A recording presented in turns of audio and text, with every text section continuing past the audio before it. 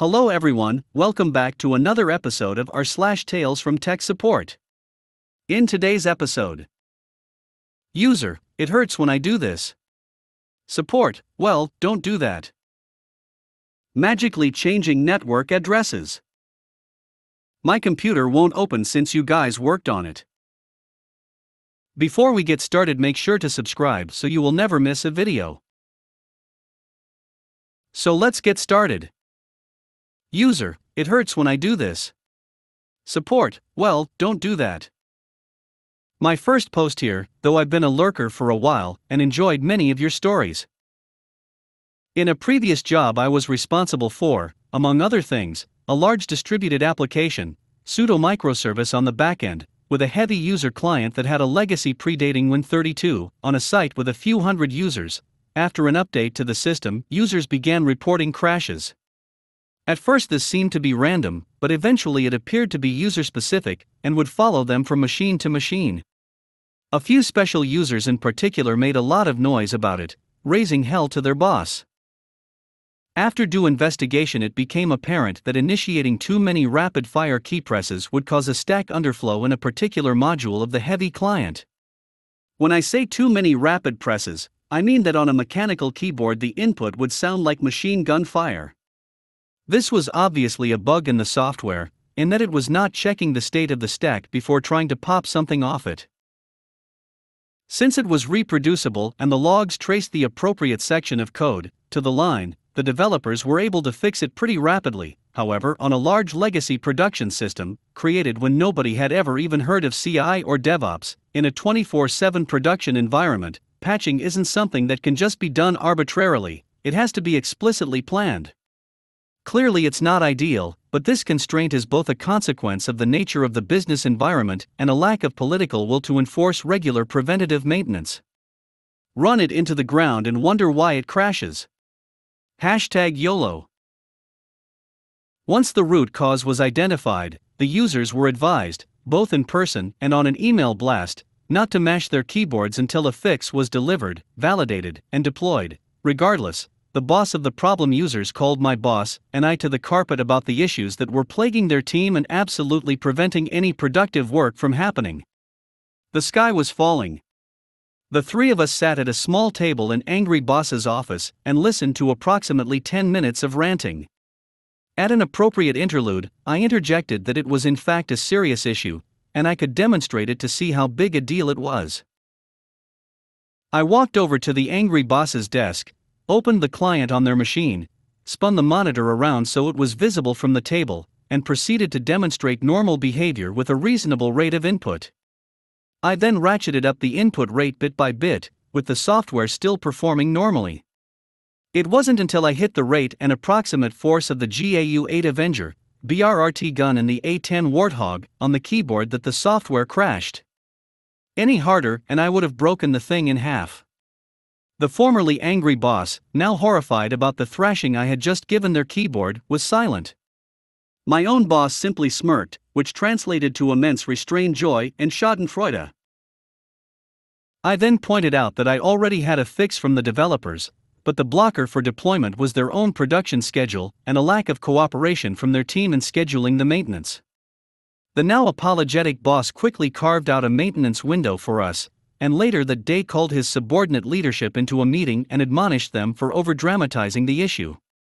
Whether through lack of reporting or users no longer mashing keys, the issue effectively evaporated between that day and the maintenance window that actually fixed the bug several days later. We also had our IT director replace the angry boss's keyboard for good measure. Magically changing network addresses. Another story from days working support in university.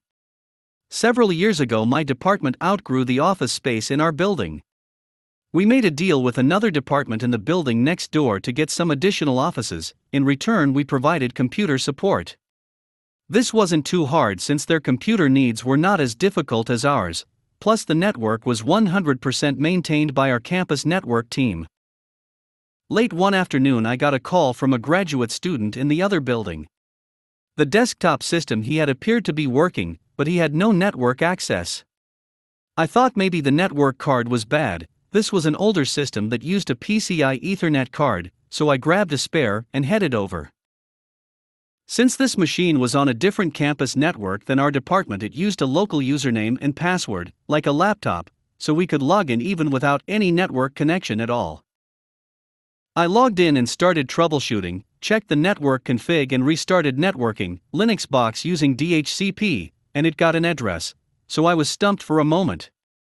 I kept poking around and restarted networking, forced getting a new DHCP lease, stuff like that, and then the shoe dropped. I was getting an unroutable address, 192.168.x.x, when I knew that the campus DHCP server gave out addresses in real university IP space.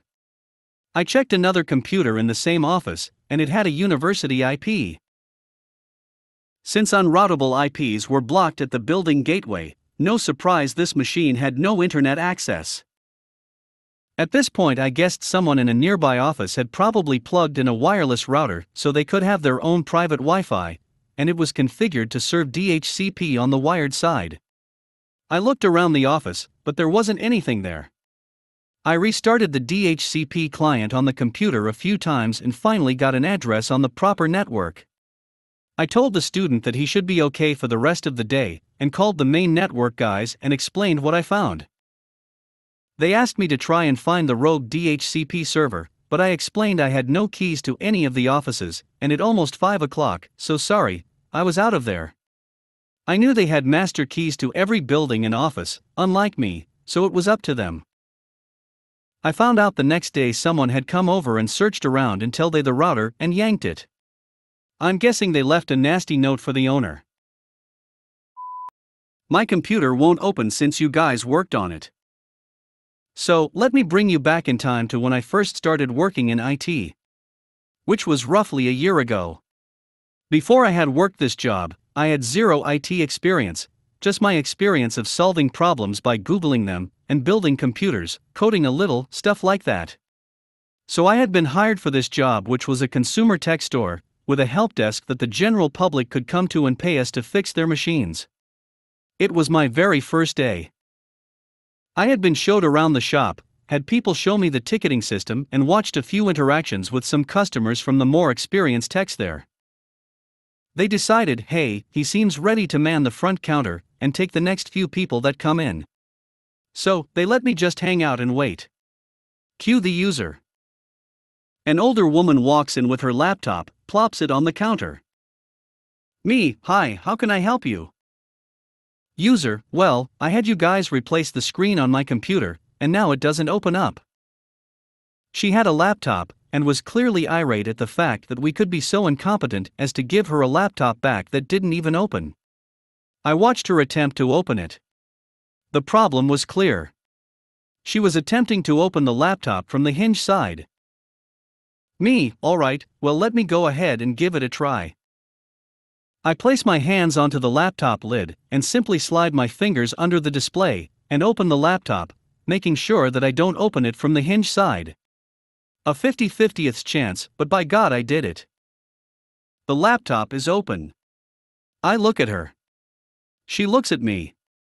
I don't really remember what I said, but it was most likely something like, well, looks like it's working now. She called me a smartass and left. This was my very first issue I troubleshoot in IT. This issue is what made me sure that I could do this job, and I would be good at it. I was filled with confidence, and it was a great first day. To this day, it boggles my mind that this occurred. This woman picked up her laptop from us.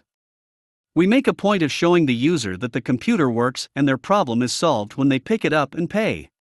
In the case of a laptop screen replacement, we probably turned it on and showed her it worked. It just shocks me that this person, who most likely saw it be opened and working, took it home, attempted to open it, and always tried from the same side.